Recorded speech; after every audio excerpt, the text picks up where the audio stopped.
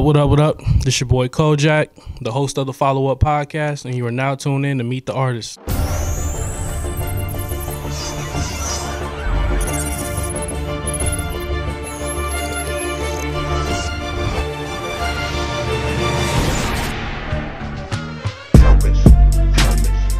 My name is Hosea Jr. I'm 21 years old and I'm from Peoria, Illinois. Graduated from Richwoods, class of 2013. And I started behind the scenes cameraman for my guy Kyle Randall. We were interviewing basketball players that were in high school all over the country. Now, a lot of them are in the NBA now. That's where I got my start. After I did that, I became interested in the music game as long with him. You know, he became a rapper, you know what I'm saying? I didn't want to rap, didn't have the passion for it, but I had the passion for the music and I want to learn the game. And with Peoria not having those type of avenues, I figured, why not me? You know what I'm saying? Why not I start that and bridge the gap and become the music influencer I am today? CoJack originally came about from Dragon Ball Z. Character named BoJack, the blue guy. He was badass. He was I think he fought Gohan or something like that. He was blue though. You know, he looked like a big Crip. So his name was BoJack. My name started with a C, so I just made it CoJack. So that's why I am now. Follow Up came about because originally I tried to start a little label. You know what I'm saying? Didn't know what I was doing. I was young. And the whole concept behind the name Follow Up proceedings to the label was giving up your dreams to achieve them as a team. So that's where the up comes from. And then, of course, you got to follow your dreams. So that's how we got Follow. And I just put Follow Up together, you know what I'm saying? And that's how I got that name.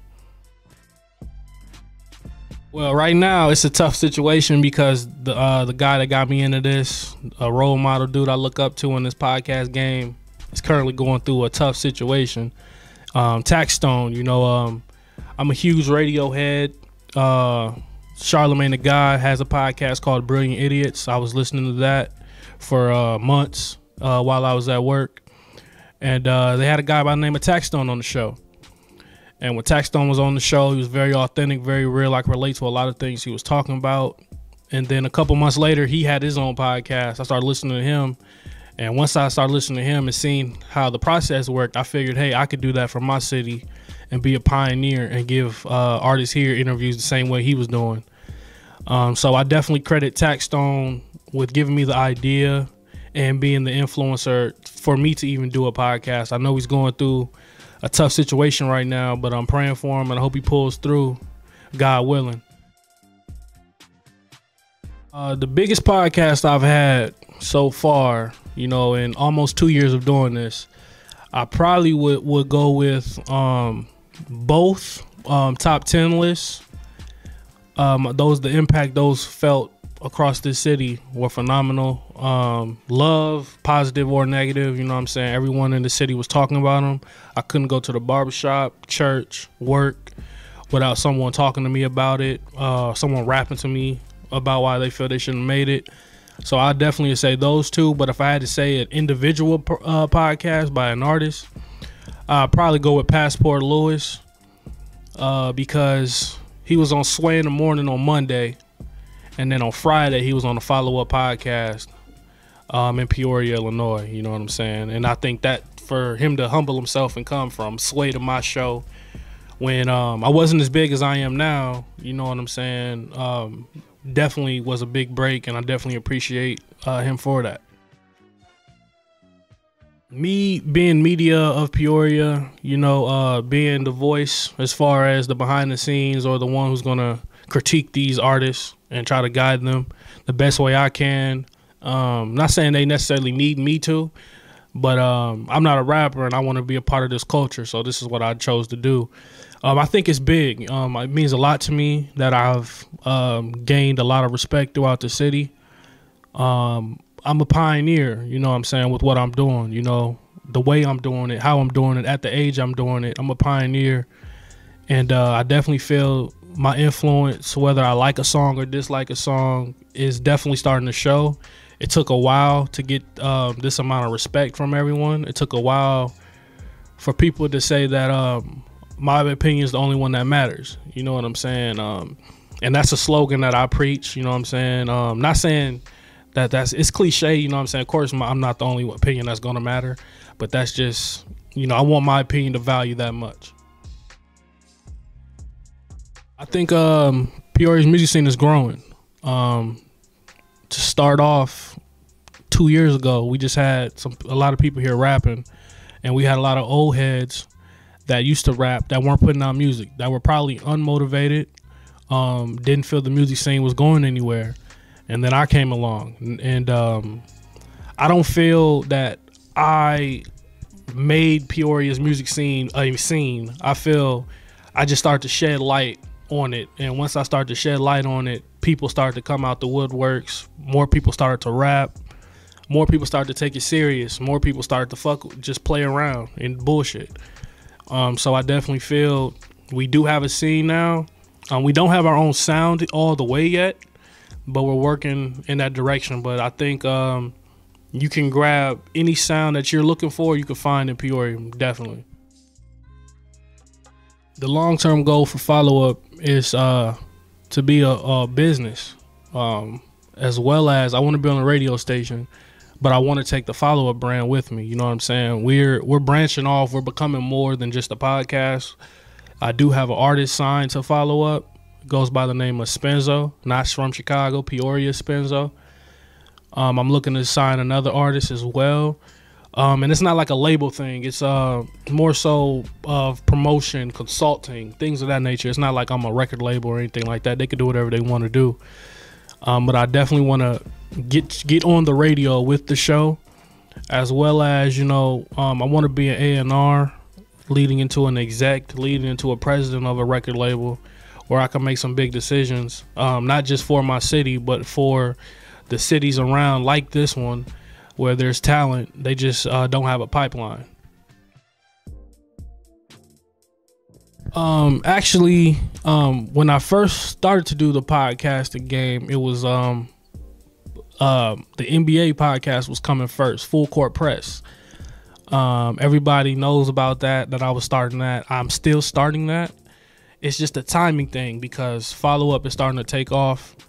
So I don't want to rush into do Full Court Press and then I have that same impact, because it'll probably impact a different crowd. You know what I'm saying? A lot of music heads might not really mess with sports heavy, because we're going to go in details.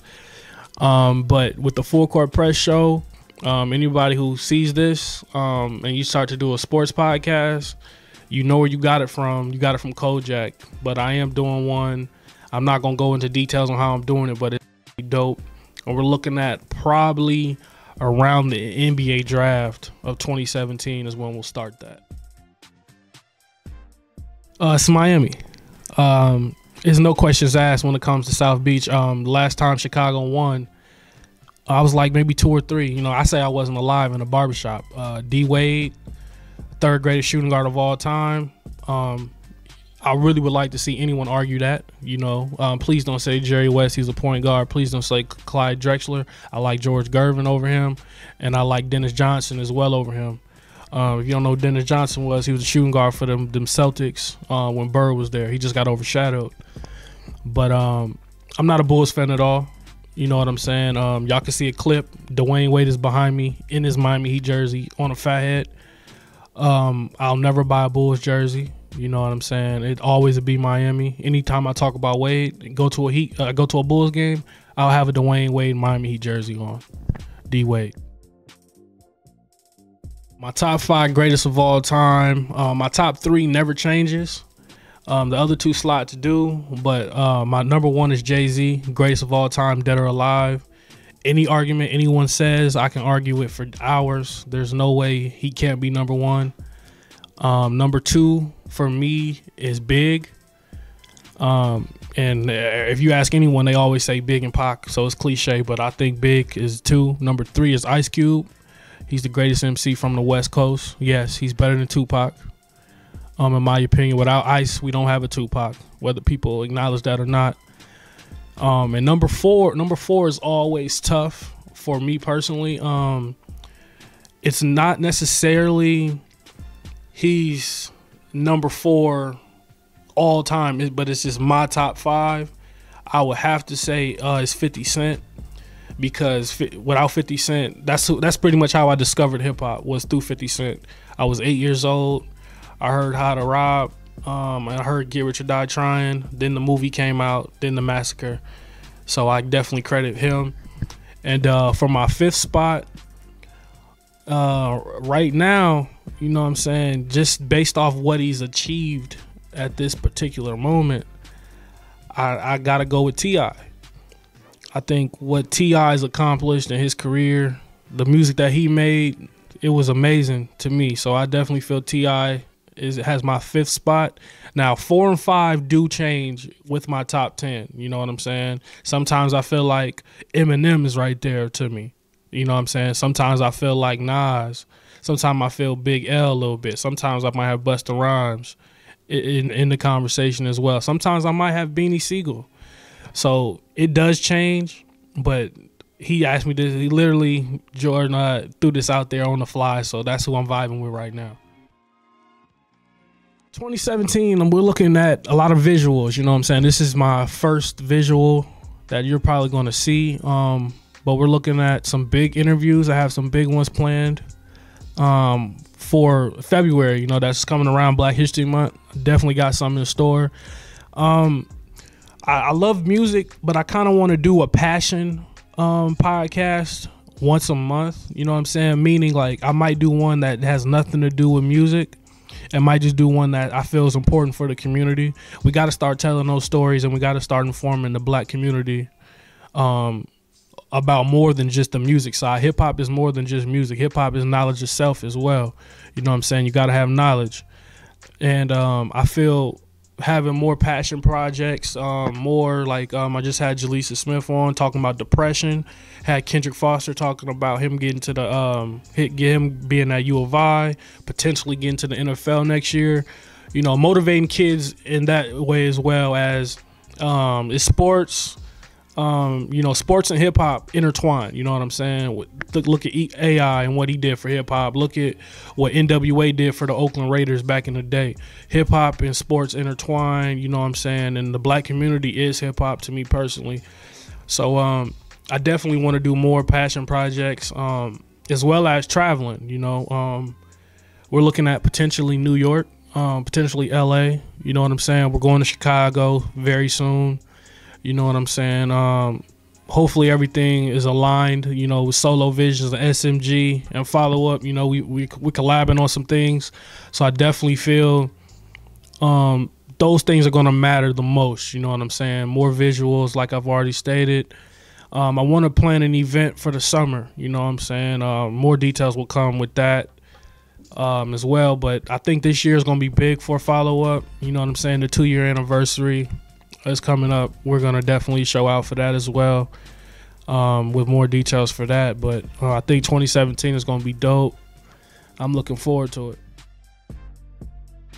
My last message to everybody is be yourself. It's really that simple. You know, we got a lot of people who try to be something they're not. You know what I'm saying? For show.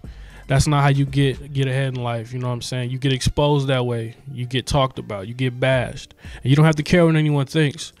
But you do have to care about the person that looks in the mirror every day when you wake up. Thinks. And I think that's what matters the most. Give credit to what credit is due. If someone influenced you, if someone made you think of an idea, give them their credit. You know what I'm saying? I'm pretty sure people are going to start doing podcasts around Peoria, Illinois. People are going to start wanting to get interviewed by other podcasts. You know what I'm saying? They're going to look for those. People are going to start trying to do radio shows or talk shows or whatever. Just acknowledge the Follow Up podcast or CoJack, don't matter. Acknowledge that we brought notoriety. We brought this format. We brought this type of content to the city because those radio stations don't care at this particular point about what we're doing. So give credit to what credit is due. Be yourself, and always stay true to who you are and what you want to do. If you don't love it, don't do it. You know what I'm saying? If you in this for money, you might as well sit back and wait it out, because everybody who's in this for money doesn't always pay. It doesn't always happen as fast as they think. So definitely be yourself. This is CoJack from the Follow Up Podcast. You are now tuned in to Meet the Artist. Shouts out to Solo Vision. Shouts out to SMG. I appreciate the opportunity. We out. God bless.